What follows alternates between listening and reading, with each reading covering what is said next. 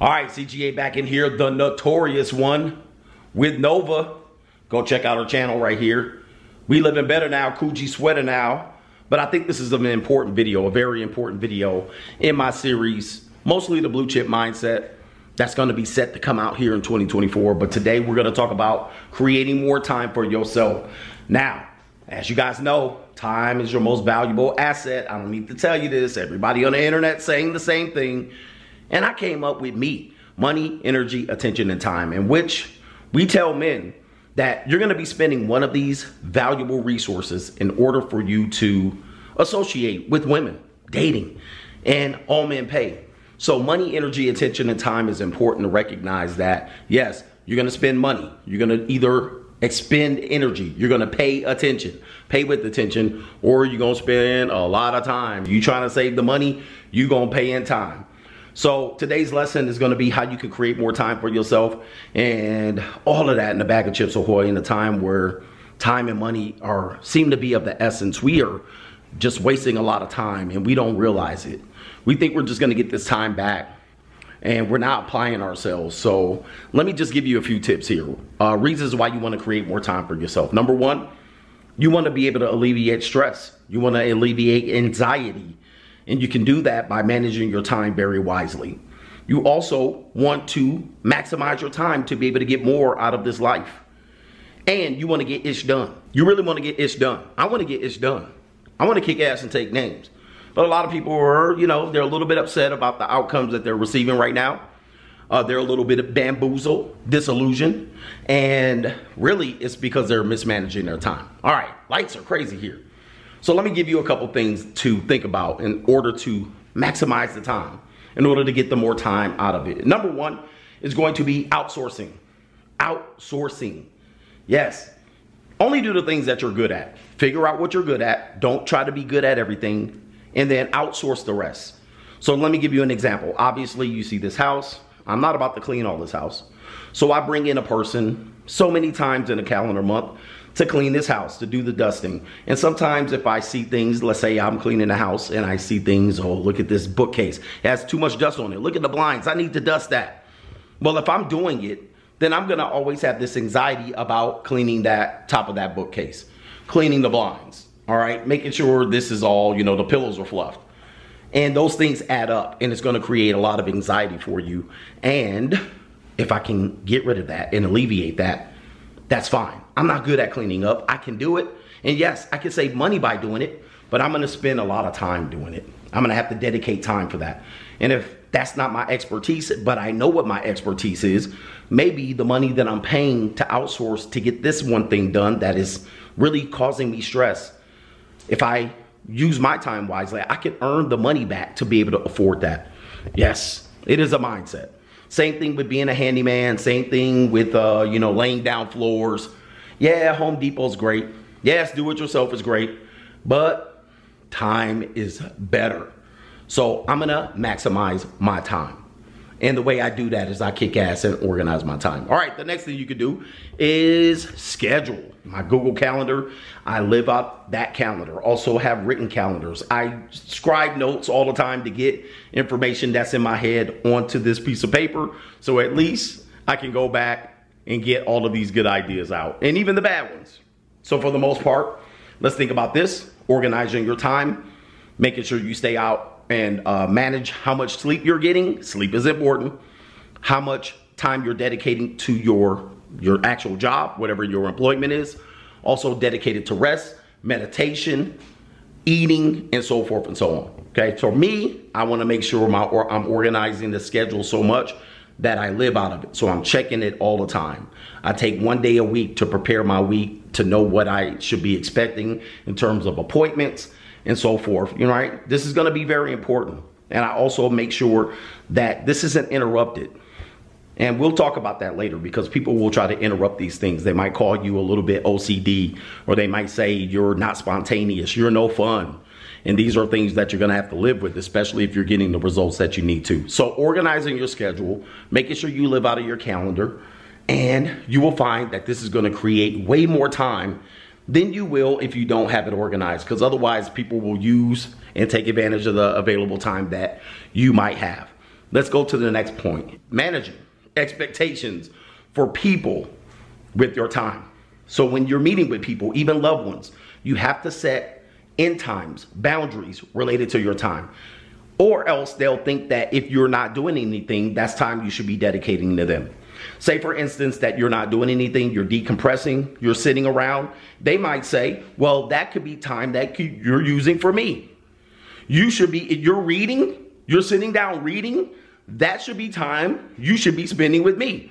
You're going to go ride your ATV, your motorcycle. That should be time you're spending with me. Because you don't manage expectations. You don't set boundaries.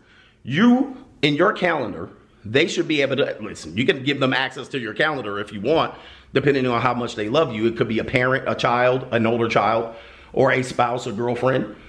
You should be able to say, I'm going to dedicate this time at this time for this activity. So it's unavailable to you. Or when they want to meet with you, you always have something to do to end your meeting. Okay, so let's have lunch, but at 2 o'clock, I'm going to go ride my motorcycle. Okay, you see that? So I scheduled them in between something that I wanted to do. Otherwise, if you don't, or they make you feel guilty, which is a terrible thing to do for them to do, you already know that you're going to end. So if that activity is already done, they're going to believe, well, I'll just meet with you after you ride your motorcycle.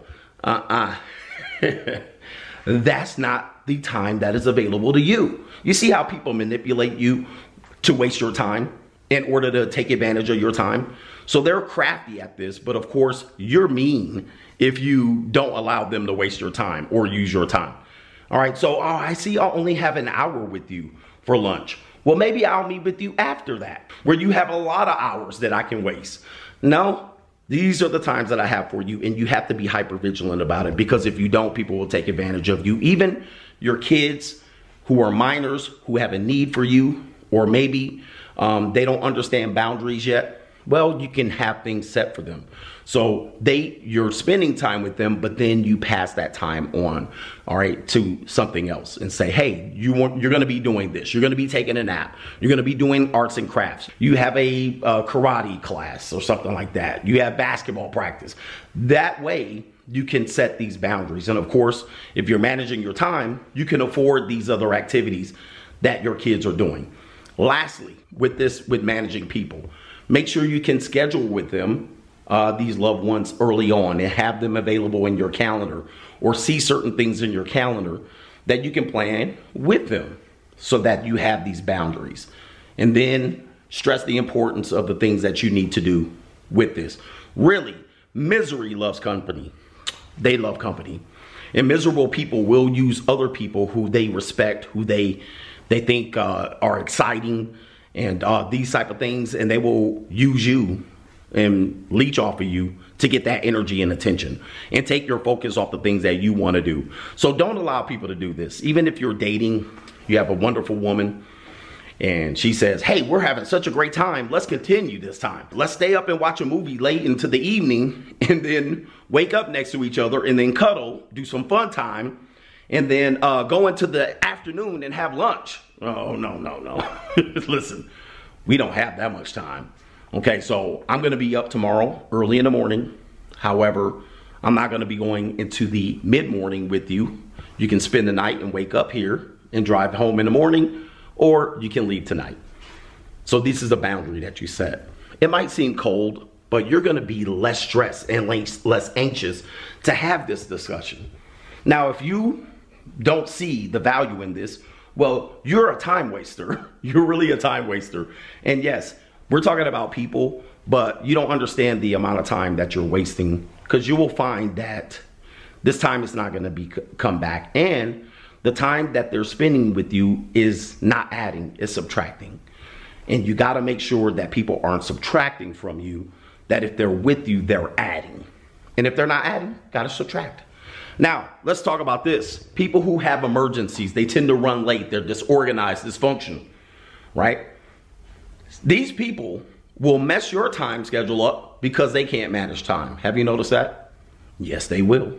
They will mess your whole time up and create emergencies and scenarios because they mismanage their time. And when they mess up, they want to run to you and then ruin your schedule because they couldn't manage time effectively. You got to set boundaries.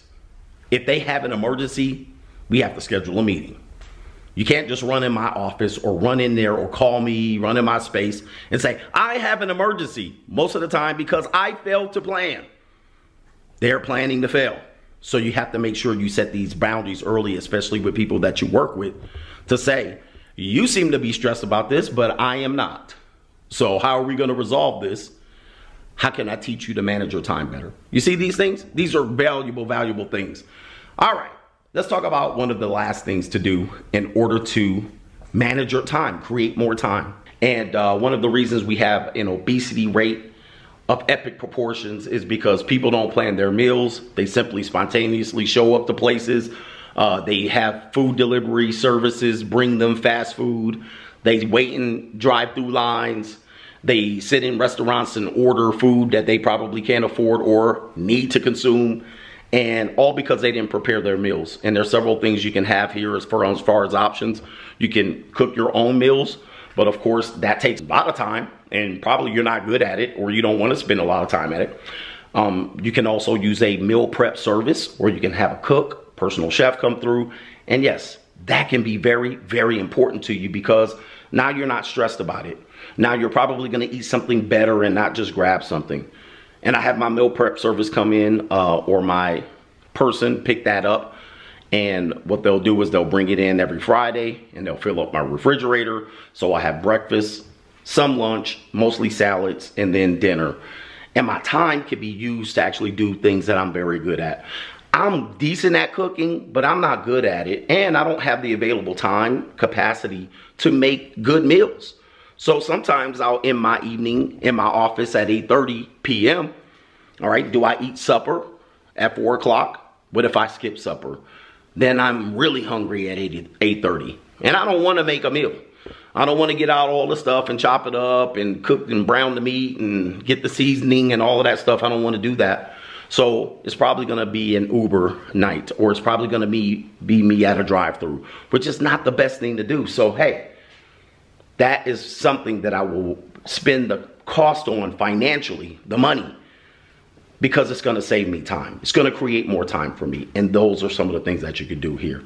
Last one, make something that you enjoy, something that you can monetize. This is the years to do it.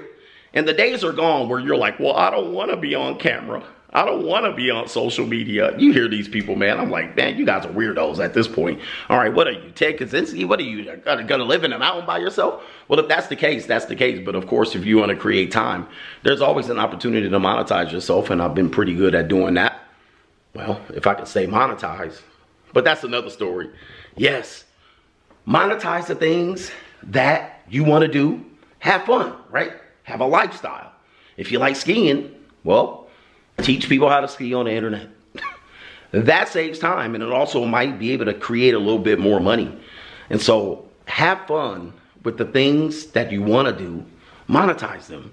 That way you can double, you can kill two birds with one stone, if they say.